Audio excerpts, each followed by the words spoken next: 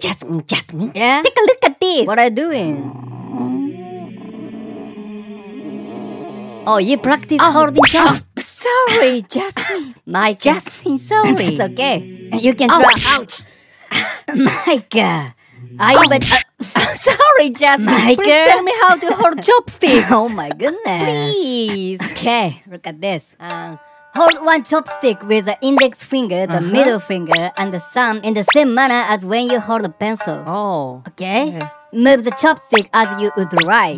This chopstick will be the upper one. Put the other chopstick between the bottom of the thumb and the tip of the fourth finger. Oh, I see. The lower chopstick should remain still, and you should only move the upper chopstick when you pick up fruit. Oh, I see. Okay. That's all. You can do Let it. me do this. Come on, Mica. Okay. I can do it.